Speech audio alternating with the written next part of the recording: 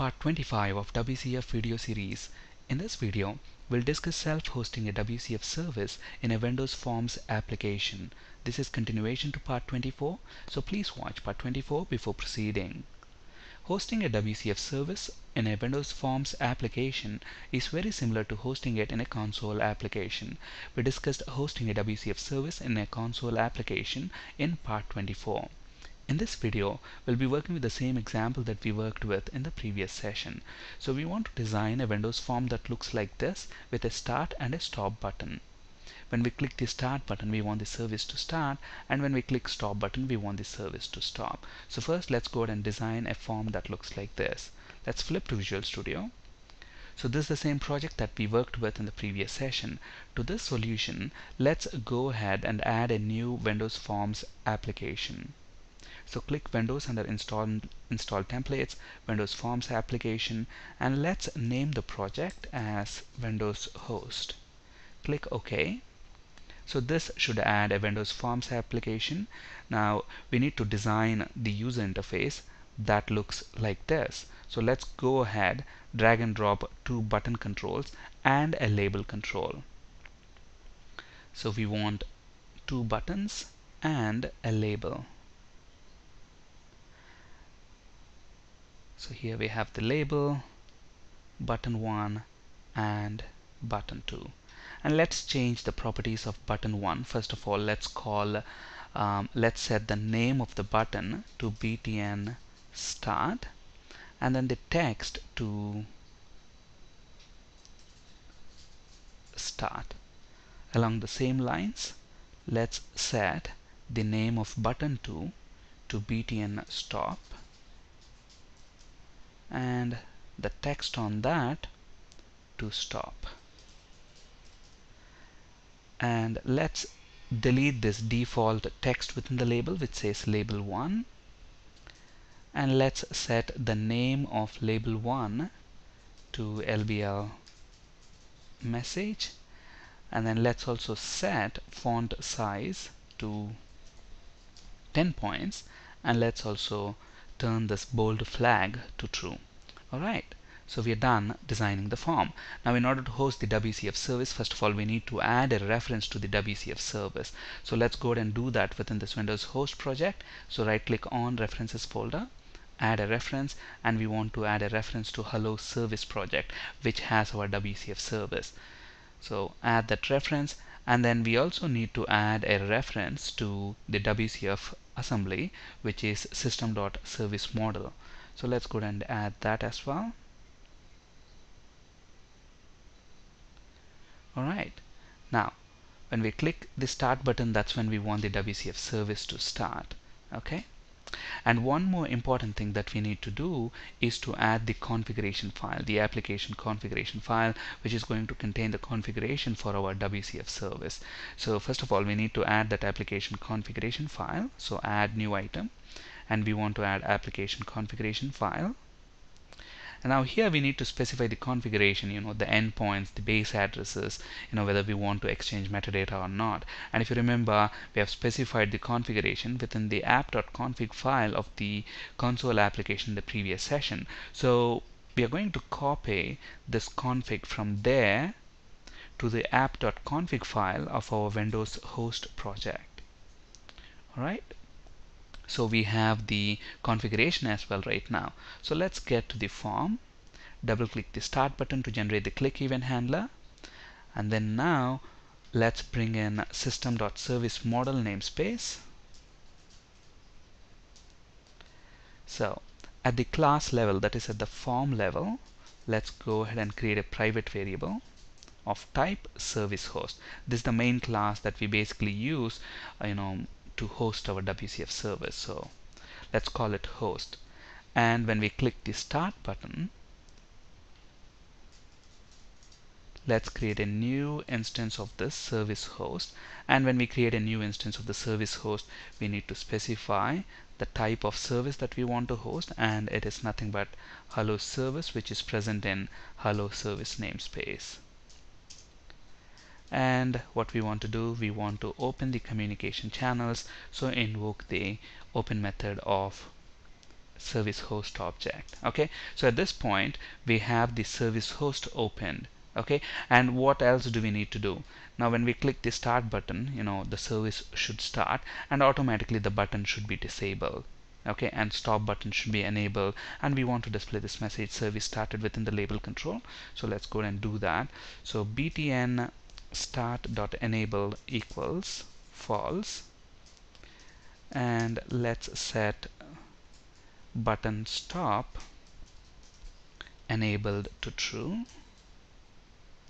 and within the label control we want to say service started. Okay, now let's actually copy this code and then paste it within the constructor of this form 1. So what is this going to do? When we run the Windows Forms application, obviously this form 1 will be loaded. So when the constructor of this form 1 is called, automatically the service is going to start. So whenever we run the project, even at that point of time, we want the service to start automatically. So we are calling the code within the constructor, which is going to start the service by default when we run the program. Alright, similarly when we click on the stop button, what should happen? We should be able to stop the service, and to stop the service all you do is invoke the close method, which is going to close the communication channels. Okay, so once the service is stopped, what we need to do? We need to enable start button, and we need to disable stop button, and here within the label we say service stopped. Okay, so very simple code here to start and stop a WCF service, and this code you can find on the same code here on the slide. Okay, and then if you notice the code here, there's one more event handler method called form1 underscore form close. So when is this event handler invoked? Whenever somebody closes the Windows service host, what we want to do in that case is we want to close the communication channels, so we are going to invoke the host.close. So basically we are going to have the same piece of code within form1, basically form closed event as well. So let's go ahead and generate the event handler for form closed, and in order to do that, click on the form anywhere and then get to the properties of the form by pressing F4, and then click on this events icon, and then there within the events you should see form closed event. Okay, double click on the event, so the event handler method should be automatically generated, and here what we are going to do is copy and paste this code. And then since the application is closed, we don't really have to set the text in the label control because nobody gets to see that anyway. So let's go and delete that. Alright, so we are done. Now let's set our Windows host as the startup project and then run this program by pressing Ctrl F5. So look at that, it says service started. Okay, and look at that, start button is disabled, stop button is enabled. Now when we click stop, it says service stop. Start the service, so the host itself is working as expected. Now let's quickly test if the WCF service is working as expected. So in the previous session we have also created a client project which is called Windows Client. Okay, so here the Windows service is already running. Okay, so let's go ahead and run the client right now. Okay, and let's pass name as Prajim, click get message. This the WCF service should respond, and it should work in the same way. Okay, so look at that, we get the response back. Let's say hello Prajim 12, get message, we get the message back. Okay, now let's go to the service host and stop the service. Okay, so basically it's taking a little bit of time here to stop the service. It's going to gracefully stop the service. If there are any outstanding requests, it's going to service them and then stop gracefully. Now let's go back to the client and then click get message. Now obviously we will get an exception, the socket connection was aborted, and if you look at the details, basically it should mention somewhere the service is not able to handle the request, it has refused it. Okay, That's basically because we have stopped the service. So now let's go ahead and start the service and click get message and see what's going to happen. Look at that, we still get an exception. Okay, and why is that? Because look at this, the service says started, but we still get an exception. Okay, that's basically because look at what it says: the communication object cannot be used for communication because it is in a faulted state.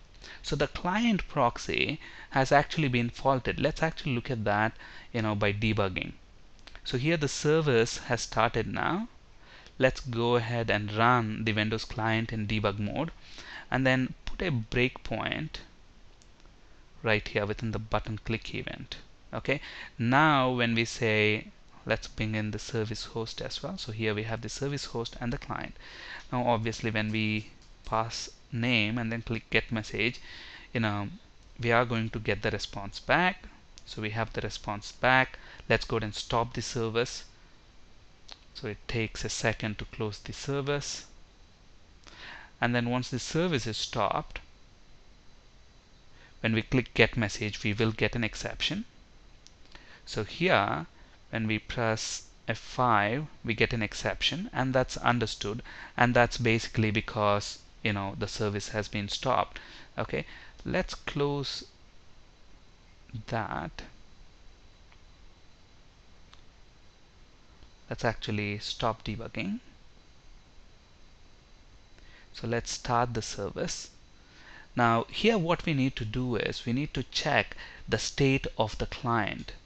So if client dot state equals communication state dot faulted.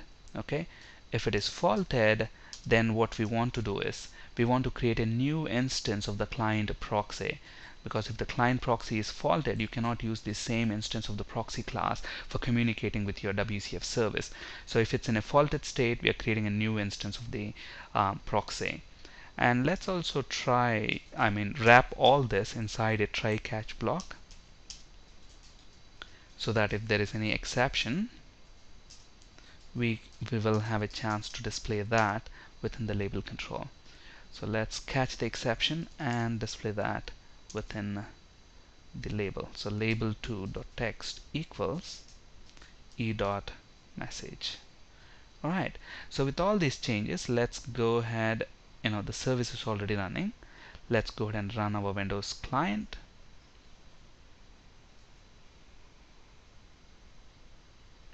There were build errors. Let's look at what are those. A local variable named e cannot be used. Okay, that's because we already have another object with the same name. So let's call this exception ex. Alright, let's go ahead and run this once again. Okay, so here the service is running. Let's get to the client. Actually, let's disable these breakpoints. So let's pass the name, click get message. So it should work. Hello Prajim. Let's stop the service now. It takes a second to stop the service.